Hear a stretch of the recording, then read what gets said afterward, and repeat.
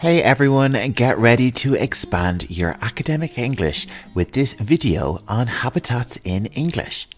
In this lesson, I will discuss the different types of habitats that exist on our planet, and on screen you will see lots and lots of English vocabulary. This video is really useful for students studying geography, the environment, or for anyone looking to describe a location or region in English. Make sure to check out the huge word list in the description below and listen closely to my pronunciation. You're very welcome to my channel Learning English Pro. While you're here, please do me a favor and help me grow my channel. If you like this video, why not share it with a few friends and get together and discuss the new English words you've learned. This will be a great way to practice and to boost your English vocabulary power. Okay, are you ready to begin learning some English? Let's begin with the title of this video, the word habitat, and let's look at some definitions. A simple definition we could use is the natural home or environment of an animal, plant, or other organism.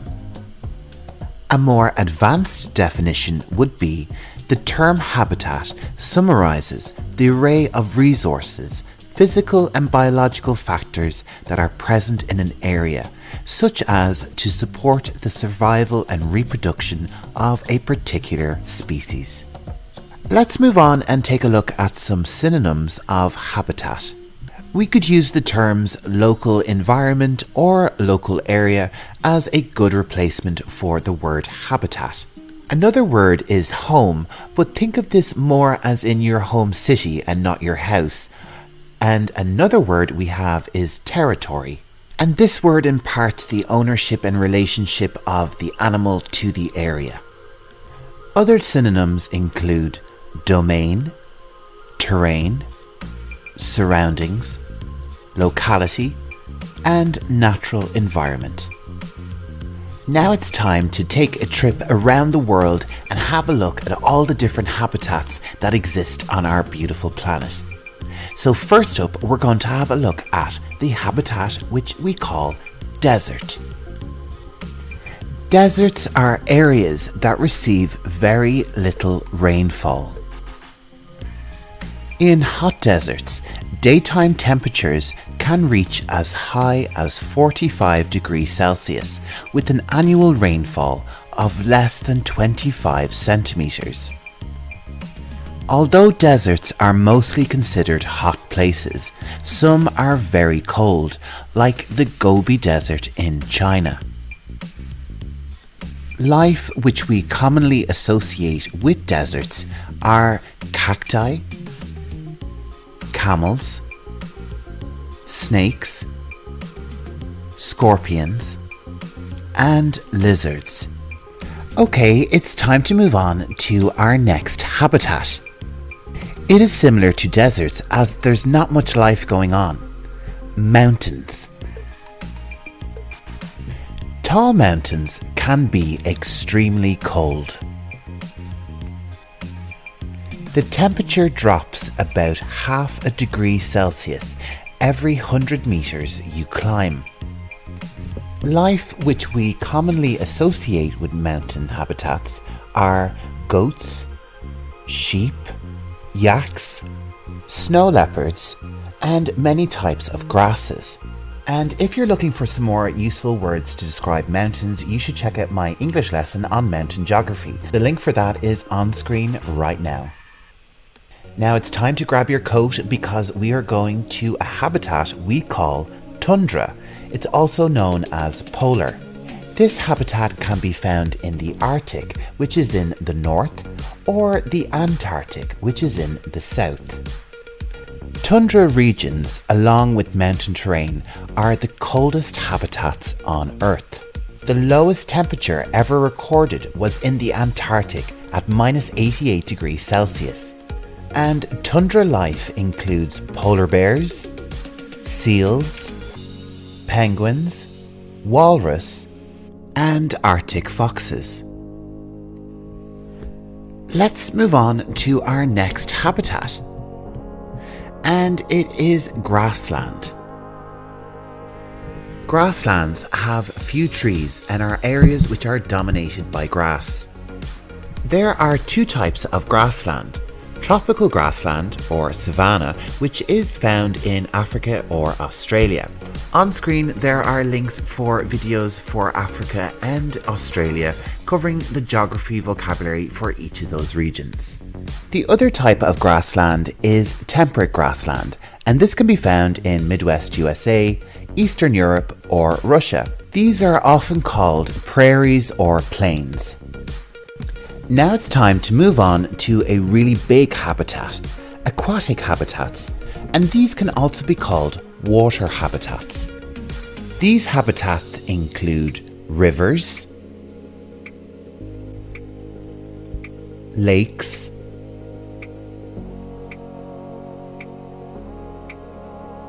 seas, and oceans.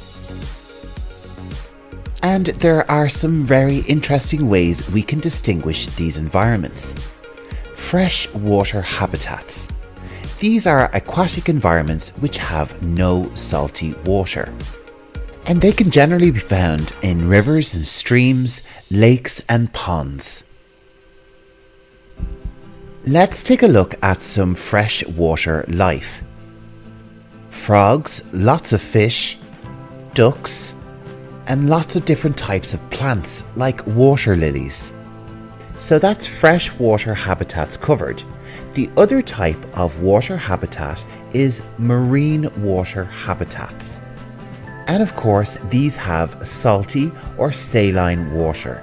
We find marine environments in the seas and oceans, and this habitat is the largest habitat on our planet. It certainly is very beautiful. Let's move on and have a look at marine water life. We have mammals like whales and dolphins, sharks, jellyfish, octopus and plants like seaweed, and of course thousands of species of fish. A really interesting aquatic habitat is an estuary. An estuary is a place where a river meets the sea or ocean. And here, saline water of the sea mixes with fresh water of rivers. Here we find crabs, oysters, worms, and waterfowl. And we can't talk about aquatic habitats without talking about a coral reef. These are rock-like structures made from calcium carbonate by corals. Coral is a hard skeleton left behind by marine polyps that form large structures which provide habitat to a huge and diverse range of aquatic life. If this is your first time visiting my channel, this is Learning English Pro and my name is Jer. I'm narrating your lesson. Thanks for visiting. Don't forget to subscribe and share this video with a friend. Moving on, our next habitat is forest habitats. Forests are large areas of the planet which are covered by trees and other plants. Forests cover about 1/3 of our planet. And when it comes to forest habitats, they offer the greatest range of life in terms of plants and animals. So let's take a closer look at different types of forest habitats. And the first one we'll have a look at is tropical rainforest habitats. And these forests generally cover land near the equator. The equator is an imaginary line around the middle of the planet.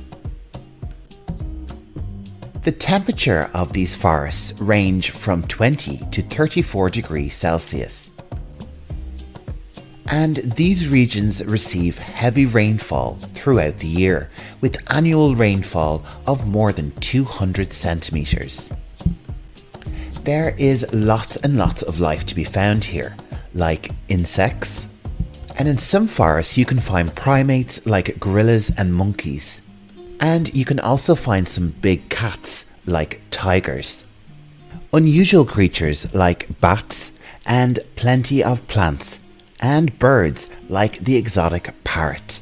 Let's move north from the equator to our next habitat, which is the temperate forest. Now, where on earth can we find temperate forests? We can find them mainly in the northern hemisphere. They can be found in places like Eastern North America, Northeast Asia, and Western and Central Europe. The temperature of these regions ranges from -30 to 30 degrees Celsius. The annual rainfall is about 150 centimeters. And there is a clear distinction between the summer and winter seasons. Let's take a look at some temperate forest life. We have famous trees like the oak, maple and elm, and big cats like the mountain lion. And here we start to see deer. And we can also see animals like bears, eagles, and beautiful birds like the owl. Let's move on to our final habitat for this video, and we're going to the very north, to what is called the boreal forests. Boreal is another word for northern, and that's because these forests are located at the very north of our planet, in places like Scandinavia, Mongolia, Russia, northern Japan, Canada, and China. In boreal forests, the temperature can dip as low as -50 degrees Celsius and reach as high as 30 degrees Celsius. Let's take a look at some boreal forest life. This includes wolves, lynx cats, along with foxes, and birds like the woodpeckers. And boreal forests are famous for their evergreen trees. So everyone, that brings us to the end of this English lesson on habitats. I hope you learned lots about habitats and increased your English word power. Don't forget to check out the word list in the description. And coming up on screen are some video suggestions for you.